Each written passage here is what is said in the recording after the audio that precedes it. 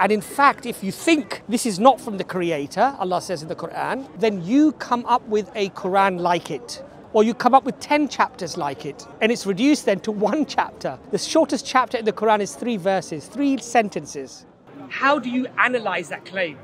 Well, if you look at the time of the Arabs and you look at non-Muslim academics, they will tell you that the Arabs at that time reached the pinnacle of eloquence in the Arabic language. And those Arabs who were the most eloquent in rhetoric, in rhymes and prose, they couldn't match the Quran. And even his enemies said that these are not the words of Muhammad. These are not the words of any man. These are not the words of any spirit. They said this is some sort of magic. They attributed a supernatural cause to the Quran, but they could not say that Muhammad could have come up with these words and we can better these words.